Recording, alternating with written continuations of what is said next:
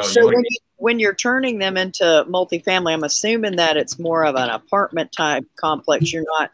Nobody's turning around and selling them like condos or anything, right? Correct. Just simple multifamily, typically affordable range. As I mentioned, they're smaller units.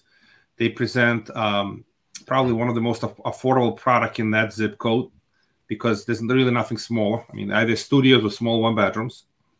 So it's affordable product, and then they could be located in a great area. Just the demand for hotel might be subdued or wasn't there, pre-COVID. So the opportunities to convert, and the primary thesis on this is that compare building apartments ground up versus conversion. The cost to build now has skyrocketed, labor, materials. So conversion is incremental. If you pick up the right property, you may still have to put on a new roof. You may have to do some more work, but it's incrementally a whole lot cheaper than building ground up. So you can get into that apartment complex with affordable range at a well below reconstruction cost.